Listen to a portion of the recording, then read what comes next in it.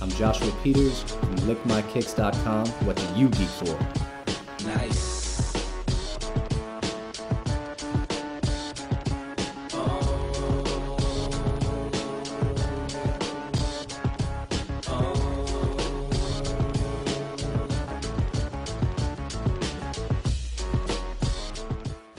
What's up? This is Picasso, aka Logan. You can check us out at geekmodeonline.com. We're here with the one and only Joshua Peters from LickMyKicks.com. What's going on, man? How you doing? I'm really good. All right. Now you're based in Brooklyn. That's right. Brooklyn, New York. Over here, we're pretty much like across the street from Prospect Park. It's just a beautiful area over here. A lot of artistic people, I'm assuming. Yeah, there's a lot of creative touch on it. Basically, we here at Geek Mode want to know, basically, what do you geek for? I geek for one-of-a-kind sneakers. I geek for paintings and art openings and hanging around with other creative people. Right. Now, what did you geek for as a kid? Like growing up, what was your thing that you were just crazy for? What did you geek for as a kid? As a kid, I geeked for anything with Bulls logos on it. The Thing from the Fantastic Four. I always loved sneakers but couldn't afford them. Right. And just really was into like comic books and that kind of thing. Okay, so did that pretty much set the ground level? Like, was that the ground level for you to start doing the stuff that you're doing now as far as the sneakers? Absolutely. I both the paintings I do on canvas and the paintings I do on the sneakers are informed by that sort of a comic book aesthetic, and really like from a graffiti aesthetic as much as anything else. Do you have a particular piece that you're most proudest of, like your first piece? Yeah, my very first sneaker custom was this Hellboy sneaker that I did. It basically, I figured out kind of how to work with the medium while I was doing it, and so I'm proud of it for how it came out and for kind of what it taught me. But then I'm also a really big fan of Mike Mignola's work now and so on. So I really like wearing them too. It's a fringe benefit, I guess. Yeah. Now, do most of your sneakers deal with comic book themes, or is it just a wide spectrum of stuff? It's a real wide spectrum of things. Like, for me, what I like to do when I'm working with a client is do something that really is their stuff. Right. And bring it to life, with the way that I make marks. So it's mine still because I made it, but at the end of the day, it really suits the client. So if it's a college championship shoe, or it's a wood grain shoe, or a superhero shoe, I'm just as engaged with that work for a client. However, when I'm looking for something to do on spec and to stay sharp and to work on my craft, I will do a Batman shoe and an Iron Man shoe, and I'm into it. So I definitely include my things when I'm doing my own work. What were some of your influences as far as getting into this particular field? Well, as far as having like a mentor or a creative person that made sneakers that influenced me, that wasn't so much the case. I'm more influenced by the artists that I sort of respect and revere. I really like Basquiat's work, which we were not taught in art school at all.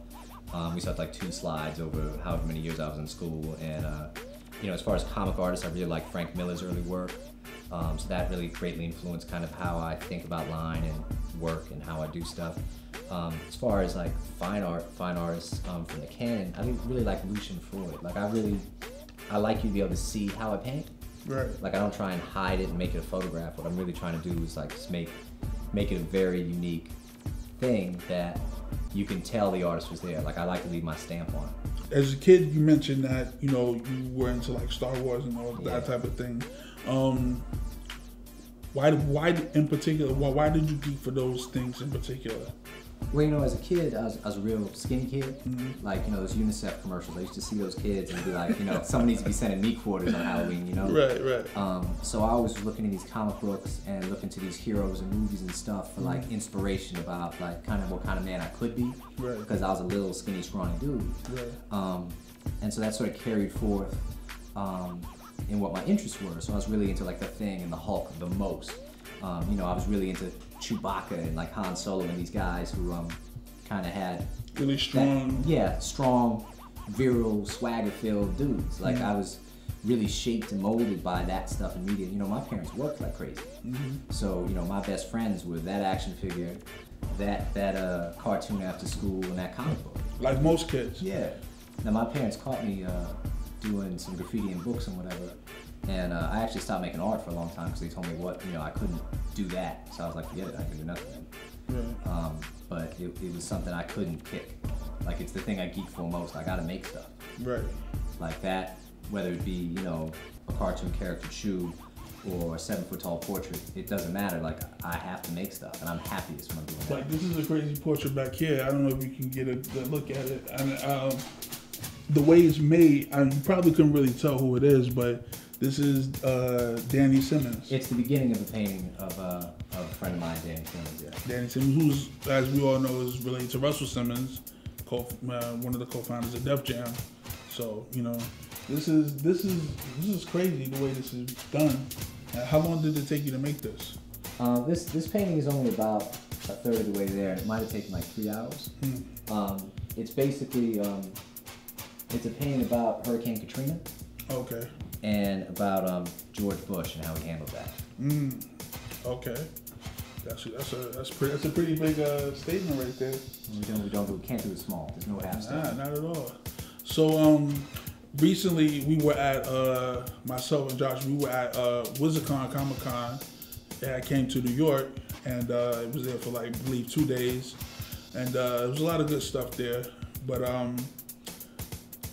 the thing that struck me out the most out of all the comic books and all the authentic souvenirs was your sneakers. I appreciate that. And which is why we're here doing what we're doing right now, because you have an excellent point of view of art in terms of just like putting art on the sneakers and interpreting what people are thinking. Right.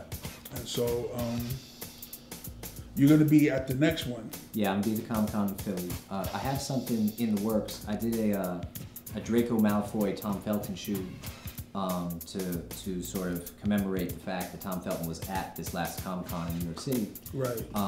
And we're trying to spin that into a sort of a thing where we do that every time. Okay. So there'd be a shoe connected with each Comic-Con, 1 collectible or 2 collectibles for someone to collect from wizardworld.com.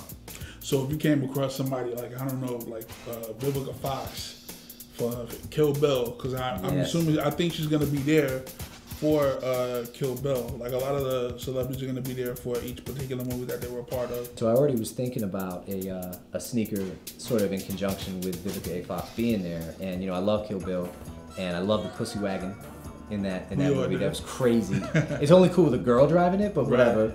Right. So I was thinking I was going to do a shoe that commemorated that pulling up of that truck in front of Vivica's Fox, aka Copperhead. That was her code name in the movie. And I wanted to do 2 things. I wanted to do a yellow body with a pink set of flames on it, possibly like a snake or like a Copperhead logo of some type or some snake skin. But when she goes for that gun in the cereal box? Right. So I put a graphic on there of the Cobra and then a graphic on there of that cereal box, the exact cereal box. I haven't researched it yet, but if I can pull off some stills from the video, I'm gonna put that cereal box in front of it. That would be crazy. Out of it. That would be real crazy. On a sneaker too? That would be real crazy. So tell the people a little bit about your site, where they can contact you. Absolutely. My website is lickmykicks.com. That is my sneaker flash site. If you want to follow me as far as an artist, you can look for Culture Shot on Facebook or cultureshot.com. If you want to email me with inquiries about sneakers, jp@lickmykicks.com. That's how you get at me. We can negotiate a price, we can have a meeting, and figure out how to do something crazy for you, something that no one else has. Some authentic stuff. That's right. And it'll be one of a kind. Nobody else will have it because nobody else possesses half the stuff that he has here. I mean, you'll see it later on when we show you the background stuff, but some of just the material alone, you have to be a real artist to know what to use on these sneakers to keep them looking fresh all year round. So be on the lookout for this gentleman, Joshua Peters. You're gonna see him, and you're gonna see more of him on geekmodeonline.com. This is Logan. This is Joshua Peters. Joshua Peters. Joshua Peters, lickmykicks.com. What do you geek?